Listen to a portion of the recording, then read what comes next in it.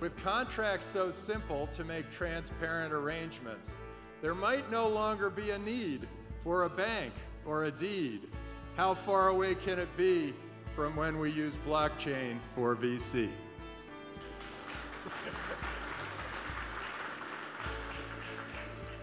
So that's all the time we have, although I do believe that that government is also going to be transformed by these technologies. In fact, the Prime Minister of Estonia came to Draper University and talked, and he said three interesting things. One, that by using digital signatures, he saved 2% of his GDP. Second, by using digital voting, he increased the number of young people who voted by quite a bit. And by using digital identity, he reduced the crime rate. So it's quite amazing what's happening in other parts of the world with government, and we should all be aware of that. And it's not long before some governments start recognizing that their own currency is worthless, and they'll have to start using Bitcoin. So with that, oh, this is a little ad for the Draper ecosystem. Remember, entrepreneurs are heroes. They take big, long odds at extraordinary outcomes. They create new jobs, they create new wealth, they make all our lives better, and so support them and go hero whenever you see one. Thank you.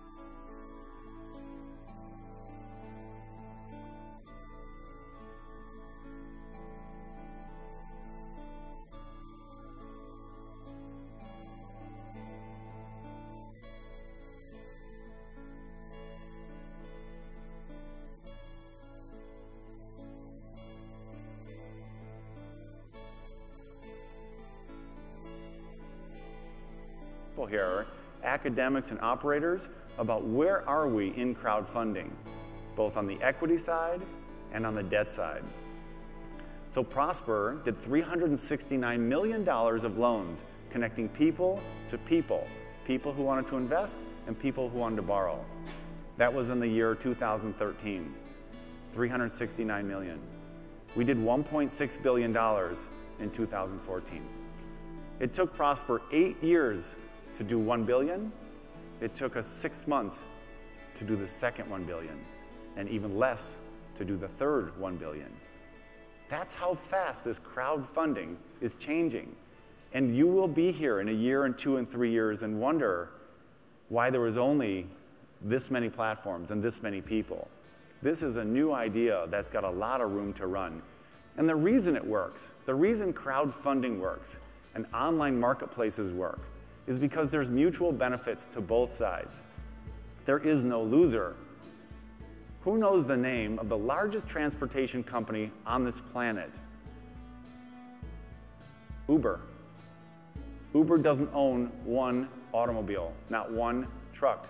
All they're doing is the same thing we're doing in equity and debt crowdfunding. We're connecting one group and another group. We're transparent and we're quick and easy with a good experience. And so for Prosper, we're connecting people who want to borrow money and people who want to invest money. Airbnb, the largest provider of rooms to stay, they don't own one hotel room. That's how much this is changing. The concept, the ways to work together. And I think one of the critical things for us all to remember here today is that we're not competing with each other. It's not that booth versus the other booth. It's not how much market share does this one have versus that one. We are making together in crowdfunding, in equity crowdfunding, in debt crowdfunding, this huge pie. And if we work together and we're trust and transparent with best practices, this pie can be huge and there'll be tons to share.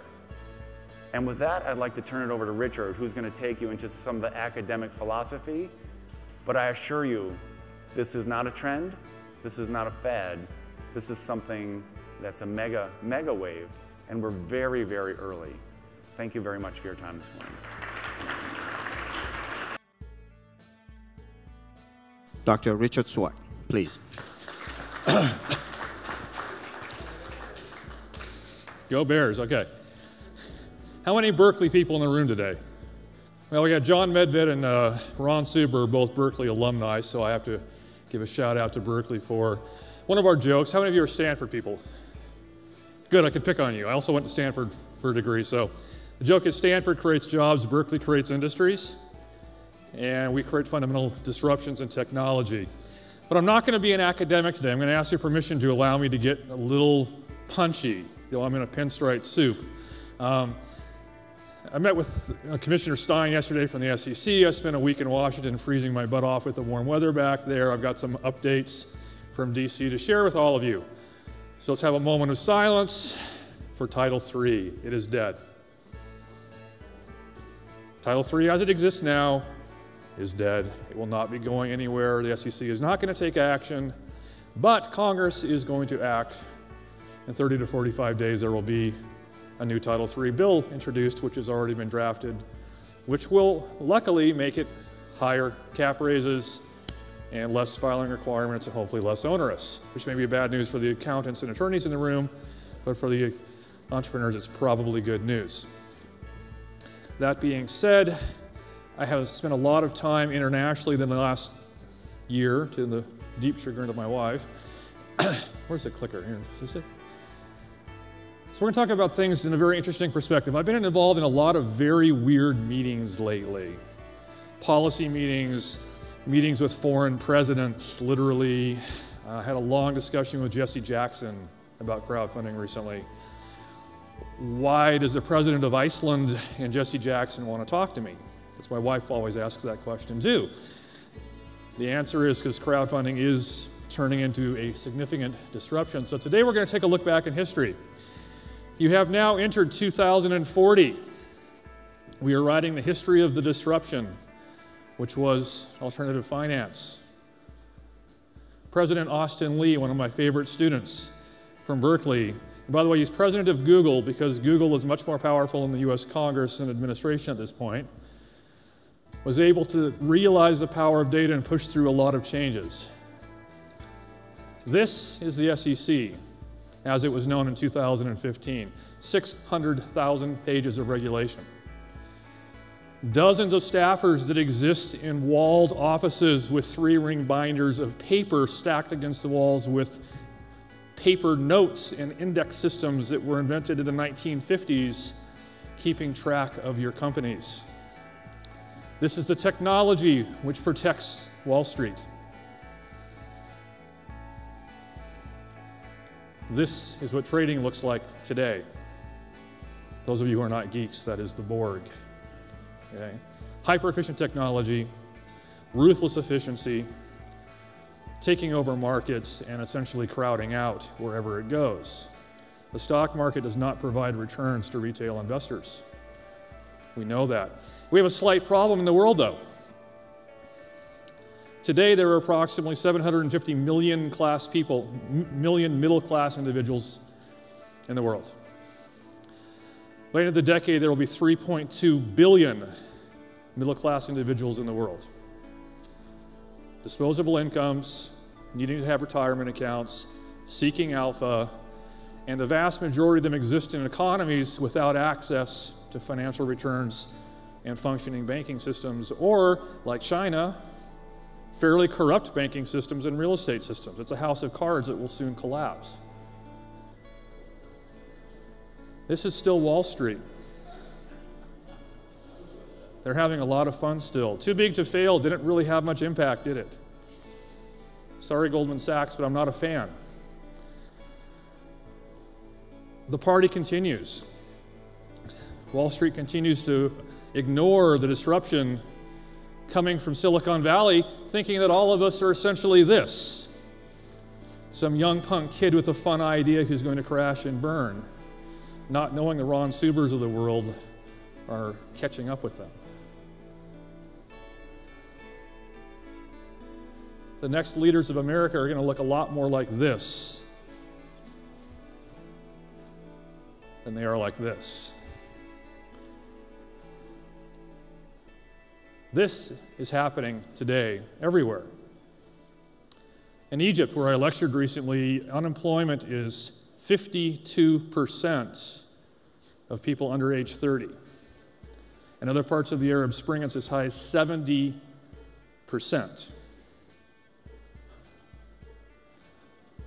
You have a generation of technically skilled students who are mobile and technology savvy, who have zero opportunities for jobs, where there are no hirings and there is no functioning economy, where companies are propped up. The Egyptian economy would collapse today were it not for FDI, foreign direct investment and remittances.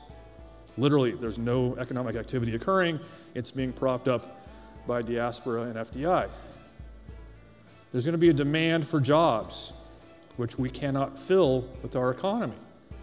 One of the problems is the historical coupling between GDP growth and job creation, for the first time in economic history, has come to an end. GDP growth is having zero impact on job creation in America and Western Europe, period, end of story. The rents and the gains are not flowing to the middle class, and they're going to get pissed off. They want to invest, and we're talking about billions of people, not 100 or 200 million people. I'm not an economist, a political scientist, a finance expert, and I certainly don't pretend to be a lawyer, but DC has a really big problem on their hands figuring out structurally how to increase and shore up the middle class. So I'm going to get into my boring slides, and then we'll talk a little bit about what happened in 2015.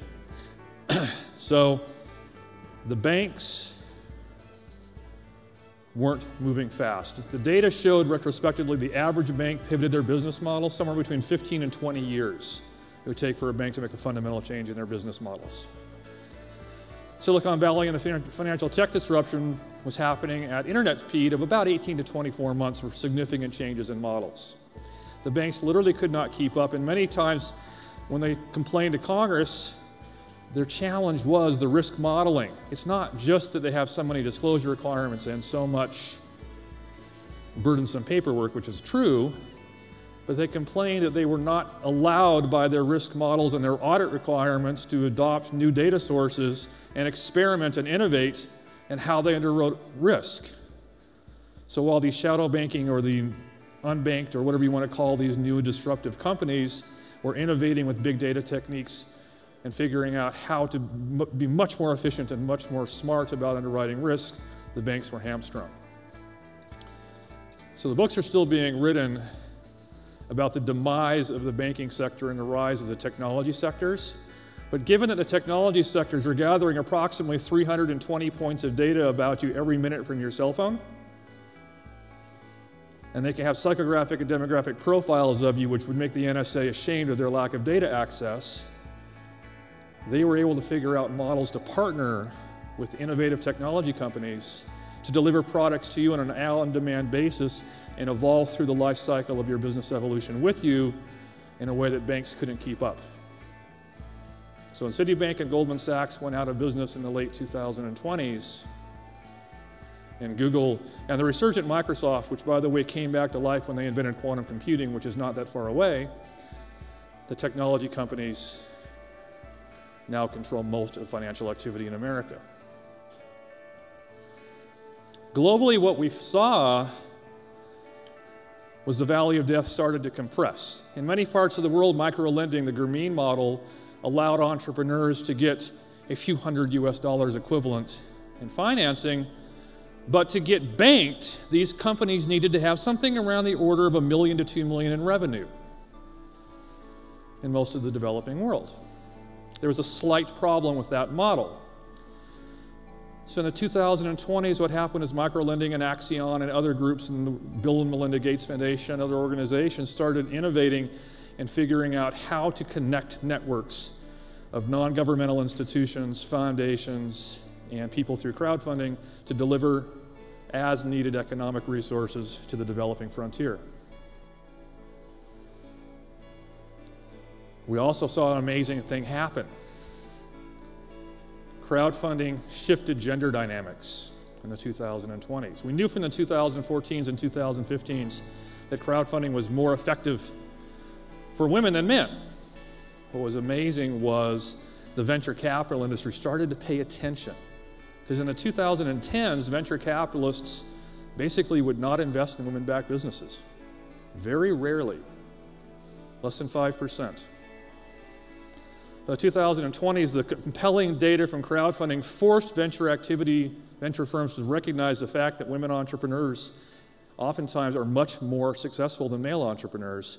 And the money started flowing to women, not just in the US and the developed world, but also in the Middle East, where the fact that the imams declared that equity crowdfunding, which happened in 2013, by the way, was Sharia compliant, allowed new Islamic financial models to actually finance the development and the dreams of female entrepreneurs in Muslim countries for the first time.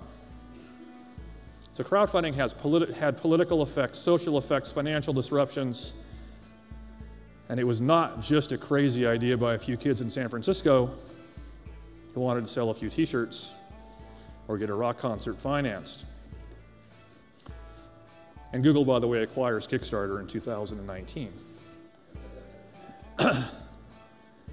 Business curriculums also changed dramatically, and the idea of social innovation and social investing and social finance became a core component of business curriculum around the world.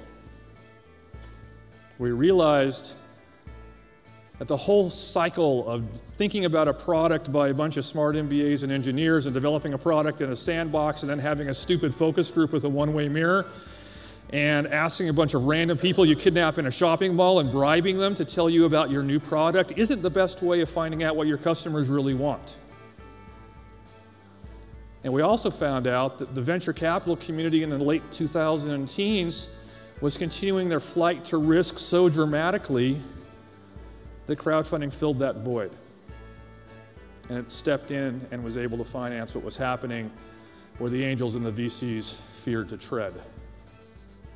We also saw amazing thing happens in the early 2020s where the Rockefeller Foundation and the Clinton Global Initiative and the Bill Gates Foundation and the World Bank figured out how to actually activate diaspora networks and connect diaspora to innovation globally, literally creating a global solution network for the first time that allowed indigenous entrepreneurs to get financing from the diaspora without the layer of financial corruption and fraud, which in 2015 was taking 91% of the money out of that channel in most developing countries. So looking back, we saw that what we thought was the collaborative economy of Airbnb and Uber and these fantastic models really was the dawn of collaborative capitalism, where wealth can be created not just through traditional channels, you can actually co-create wealth through combining innovation and investing and collaboration. So crowdfunding fundamentally changed the nature of wealth creation in the US. I apologize for having no slides, no data, no charts, and no statistics. I'm sure I'm going to be banned from the faculty now, but thank you for your time.